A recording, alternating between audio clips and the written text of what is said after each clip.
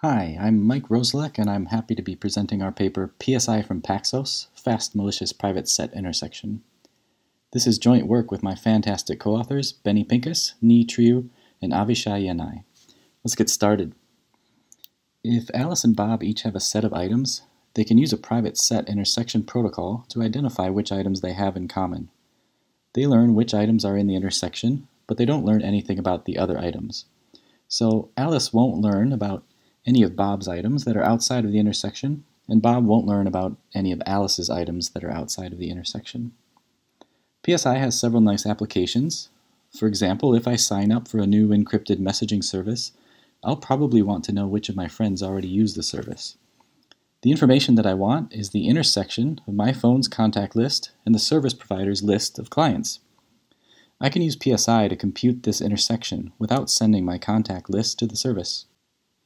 As another example, Google has a service for the password manager in Chrome where any user can learn which of their passwords have appeared in a breach. Again, this is an intersection computation that can be performed with PSI, so no one has to send all their passwords to Google. Finally, Google uses PSI to measure the effectiveness of their advertising campaigns. They have a list of people who saw a certain ad, and the company who placed the ad has a list of who purchased the item. They can use PSI to understand how many people are in both lists. I'll point out that Google uses a protocol that releases only the size of the intersection, but in this talk I'll only consider the case where the parties wish to reveal the contents of the intersection. To understand the context of our new results, I'll show you the state-of-the-art in PSI.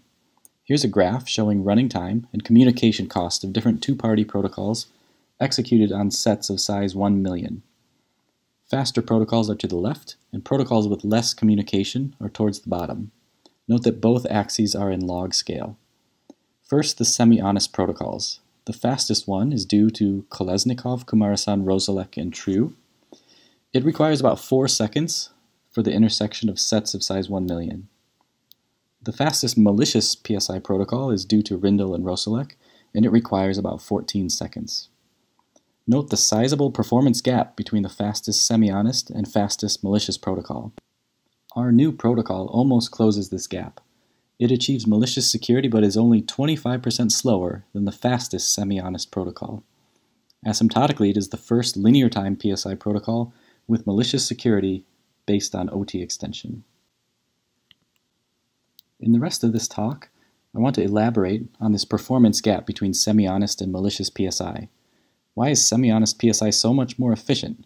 Why is it harder to achieve malicious security? Finally, I'll explain our new ideas that let us achieve such improved performance. I'll also explain what the abbreviation PaXoS means from the title of this paper.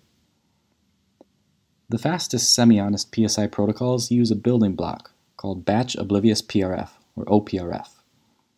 In a batch OPRF, the receiver Alice has a list of M selection strings, one for each slot. Batch OPRF generates a different random function f for each slot. The sender, Bob, learns these functions in their entirety, meaning that he can evaluate each fi on any input he likes. Alice learns only one output from each fi, corresponding to her selection string xi. Bob learns nothing about Alice's choice of selection strings, and Alice learns only one PRF output per slot.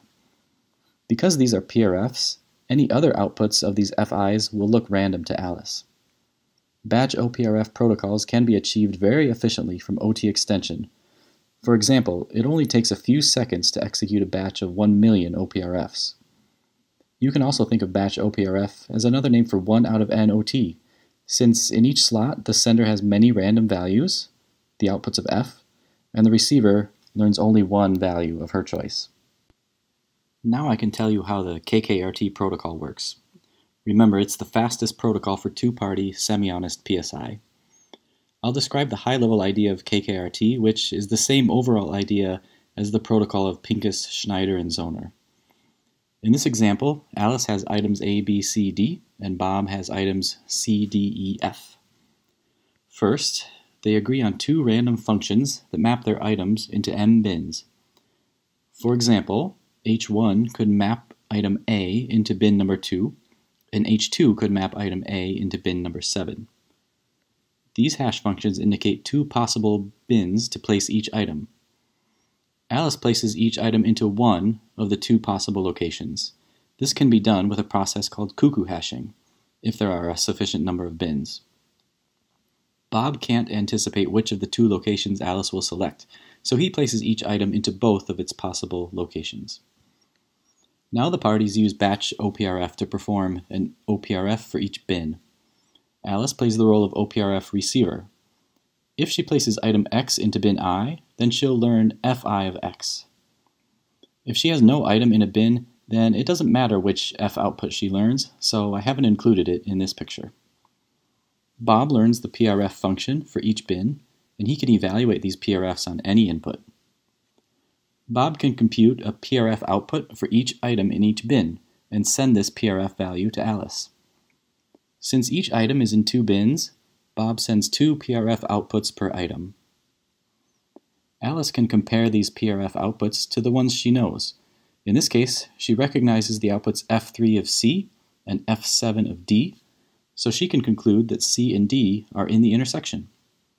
The guarantee of the OPRF is that all other PRF outputs look random to Alice. This protocol is secure against semi-honest parties, but not malicious, and let's see why.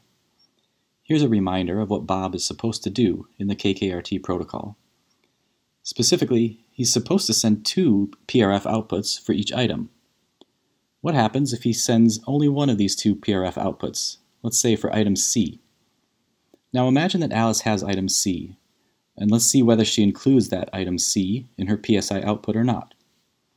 In this example, if she places item C into bin number 3, then she learns F3 of C. And since Bob is sending F3 of C, Alice will consider C to be part of the intersection. But remember, she's also allowed to place item C into bin number 7. And in that case, she would learn F7 of C.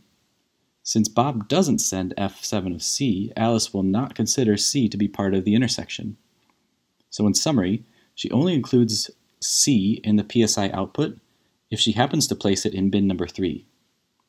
But Alice's placement of item C into bins 3 or 7 depends on all of her other input items. Depending on what other items she has, it might even be impossible for her to place item C into bin 3, for example. And because of this issue, there's no way to simulate Bob's behavior in the ideal world.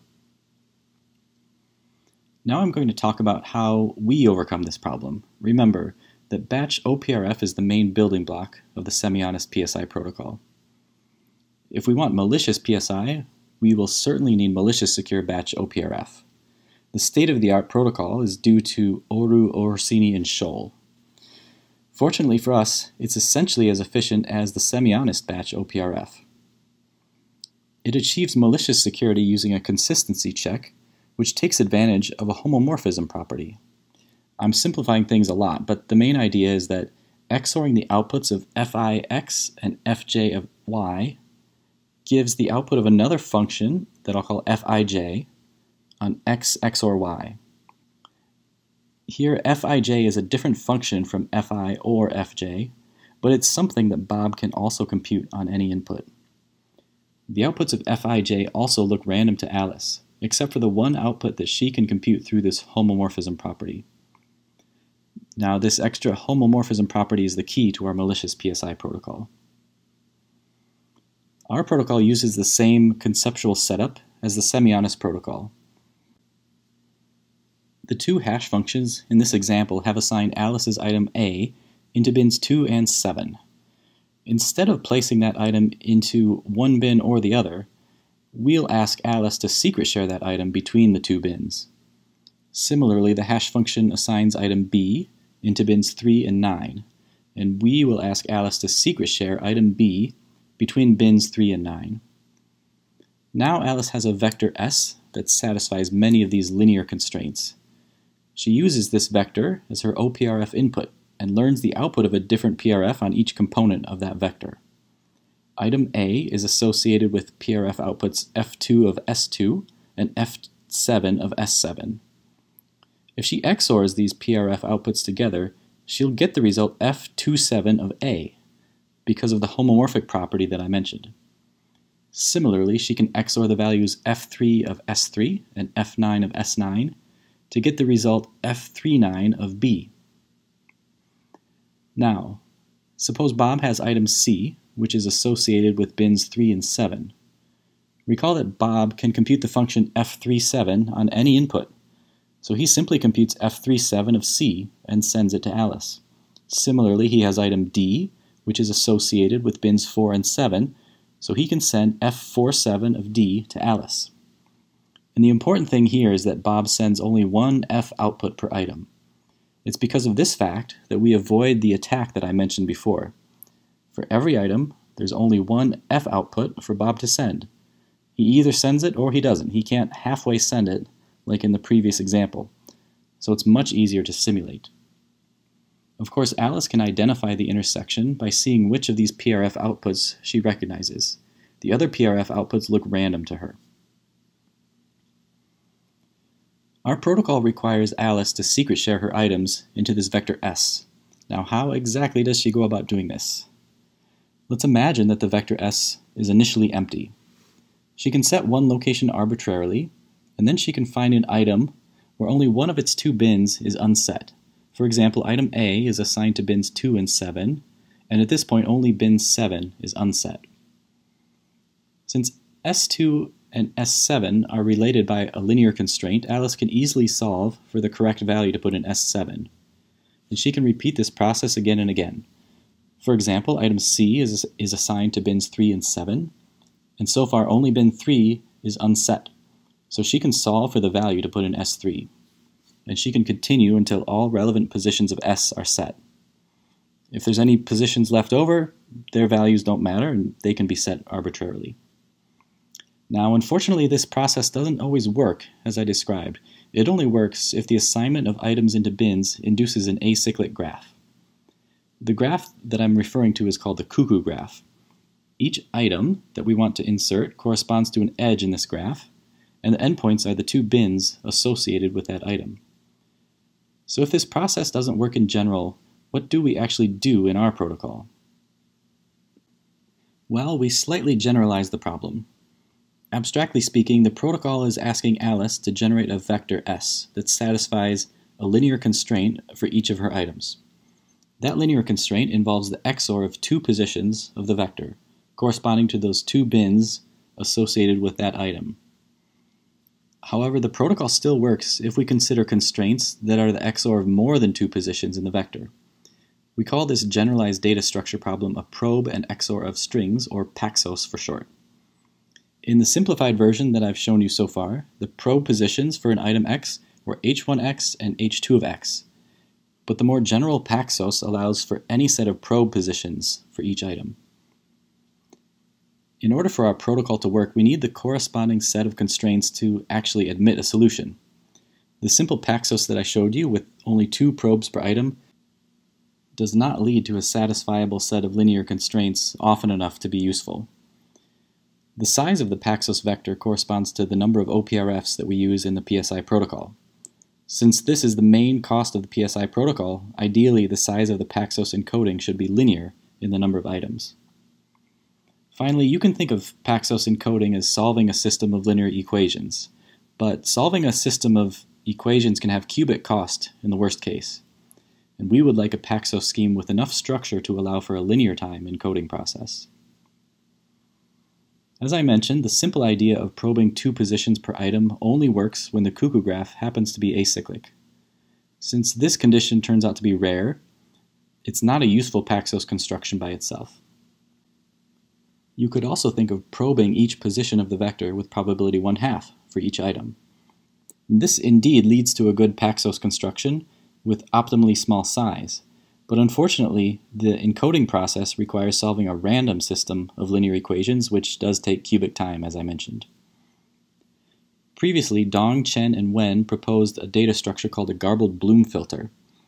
It's similar to what I described earlier, but instead of only two probes per item, there are lambda probes, where lambda is a security parameter. Unfortunately, garbled Bloom filters require the encoded vector to be lambda times larger than the size of the items. In this work, we introduce a new PaXoS scheme that we call garbled cuckoo tables, It has linear size and a linear time encoding procedure. In the next slide, I'd like to give you some of the main ideas behind this new PaXoS data structure. We start with a simple secret shared cuckoo idea that I mentioned before, where each item is secret shared between two positions in the vector. As I mentioned earlier, we can't guarantee that the cuckoo graph will be free of cycles. This example has a cycle of length 3. To cope with such cycles, we're going to add k extra components to the PaXoS vector. I'll call these extra components auxiliary positions. Now each item x is secret shared not only across the two positions h1 of x and h2 of x, but also across a random subset of those auxiliary positions. For example, item A is meant to be secret shared to position S2, S7, and a random collection of the auxiliary positions. Now, how do we efficiently find a solution for all of these linear constraints? First, we'll start with an empty PaXoS vector. Next, we'll identify all the items that participate in any cycle in the cuckoo graph. Recall that items correspond to edges in the cuckoo graph. The cycle in this example corresponds to items B, C, and E. Next, let's look at the system of linear equations induced by these cycle items. Their linear constraints refer not only to the vertices in the cuckoo graph, but also to these auxiliary positions. Since each item is assigned a random subset of auxiliary positions, we have what is essentially a system of random linear constraints. There are as many constraints as there are cycle items, and if the number of auxiliary positions is just a bit more than the number of cycle items, then a solution exists with overwhelming probability. Since a solution exists to this system of linear equations, we can compute it.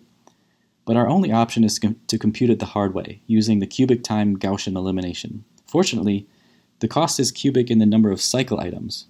So if the number of cycle items is very small, then this computation will be cheap when measured in terms of the number of total items.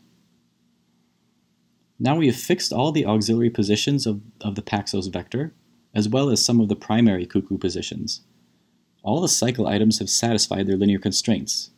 The only thing left to do is satisfy the constraints of those other items, and we can do this using the iterative process that I described earlier. We find an item with only one of its probe positions unset, and then solve for that unset position. This process succeeds just as I described it before, because after processing all the cycle items, the remaining cuckoo graph is acyclic. And as I mentioned, we can't guarantee that the original cuckoo graph is acyclic, but we can choose parameters so that the number of cycle items is very small, logarithmic in n, with overwhelming probability. With such a small number of cycle items in the worst case, both the size and the encoding complexity of this data structure is linear in the total number of items. So that's the big picture of our new malicious PSI protocol. I didn't have time for all of the technical details, so I invite you to find them in the full version of our paper. In summary, I showed you our new malicious two-party PSI protocol, which is the fastest one to date. It nearly closes the performance gap between semi-honest and malicious PSI. Along the way, we introduced a new interesting data structure called PaXoS, which encodes a set of items into a vector. We also showed how to construct the first PaXoS with linear size and linear complexity. Well, we've reached the end of my talk. Thanks for your time and your attention. I hope you learned something, and I hope to see you all in person at the next face-to-face IACR conference. Bye.